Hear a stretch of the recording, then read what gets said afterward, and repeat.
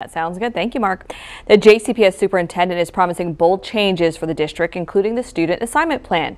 Education reporter Kevin Wheatley is breaking down the State of the District speech last night and what were the main takeaways. I think student assignment has to be the main takeaway from this, from his speech.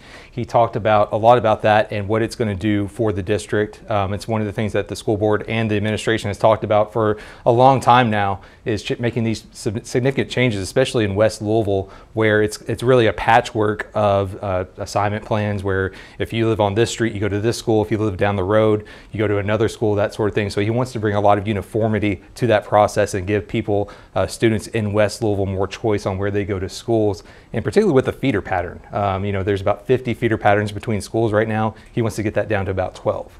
And another big topic, changing school start times. And so how would that work? We don't really know a whole lot about what his plan is going to be or what his proposal is going to be. He's talked about it in generalities, talked about the research behind what's going to happen if they change school start times, particularly as they go for later start times for older students in middle and high school.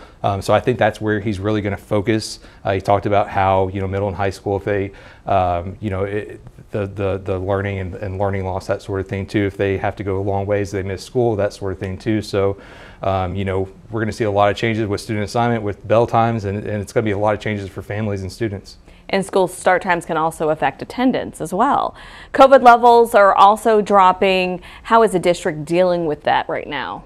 Right now, they're kind of steady as they go. They're really taking on their plans now with their mitigation steps. They haven't changed anything right now. One of the things that Dr. Pollio has told us is that as the recommendations from the CDC and the state change, he will bring that to the board. We saw that happen before, but the board doesn't necessarily have to go with it, as we've seen before. And to read more about the state of the district, head to our website, wdrb.com. Val, Kevin, thank you both.